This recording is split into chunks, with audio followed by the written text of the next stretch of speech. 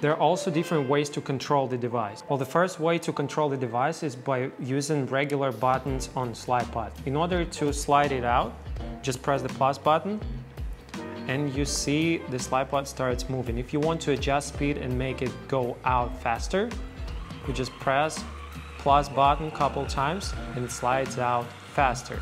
If you want it to go back, just press minus button and it will go back. If you want to make it go back slower, you just adjust your speed by controlling these buttons. And let me tell you, this Slypod is really strong. I'm trying to push it as hard as I can, really, but I cannot stop it.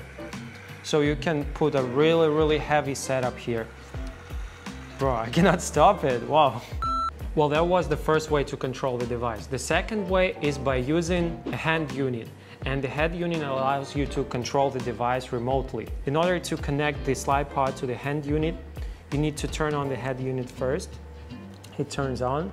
Then you go to wireless and you press pair, like so. When it says pairing, you turn on the Slypod and it says pairing OK. What a nice way to say it. Pairing OK. Now you can control the Slypod from this hand unit, just like this. You can go forward or backwards, but it's better to mount it on a tripod. There are several different modes in the application you can use to control the Slypod.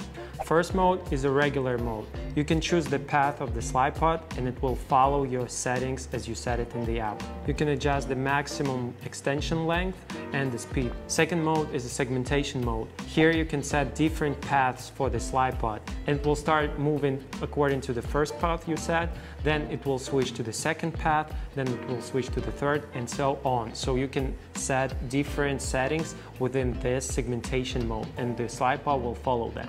Next mode is a step time-lapse mode. Here you can select the step length, cycle, and step movement time.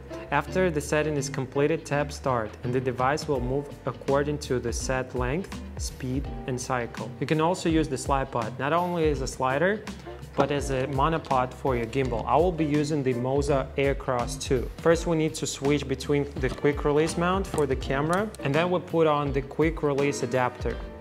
So we can actually mount the AirCross 2 like this, slides in, and then we secure it so it will not go anywhere.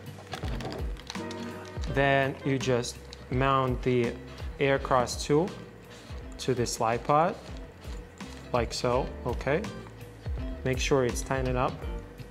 It's very tight right now, okay. And you can see these shots were taken with the gimbal, this cinematic panning and going down at the same time. This is actually like drone kind of shot and it creates a little bit of tracking feeling in the video.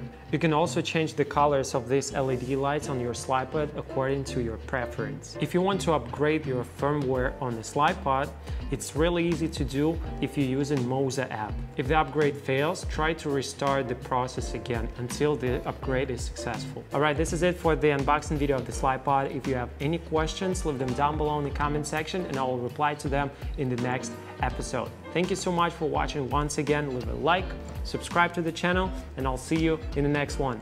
Bye-bye.